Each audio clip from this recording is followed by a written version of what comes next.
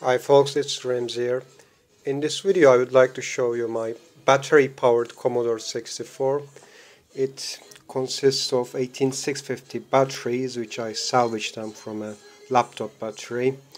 It is controlled by a BMS charge protection circuit, which is a 3S model, as there are three separate. And it is connected straight to the 9V AC input, which is this one here. This is where the positive cable connected to this leg, and the negative is connected direct to the ground.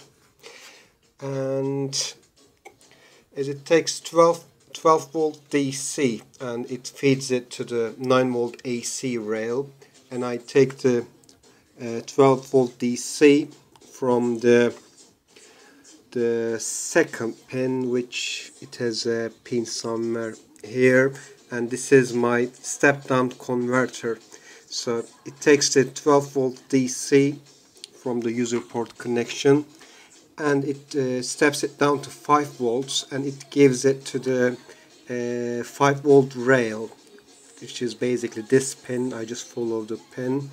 So when we turn on our Commodore 64, it feeds 12 volt DC to 9V AC line, and it gets converted to the 5 volt DC here.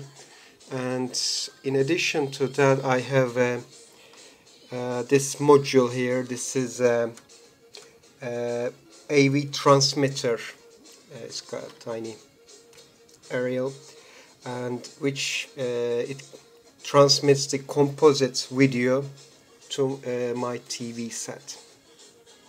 Okay, I'll put it back together and I'll show you how it is in use.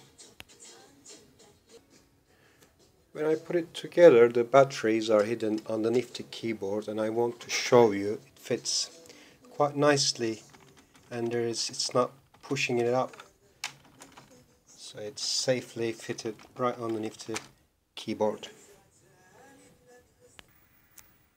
Okay, the Commodore 64 is put back together, and let's try if it works.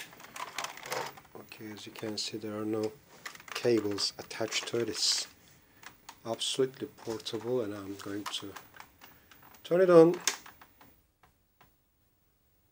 As you can see, it works.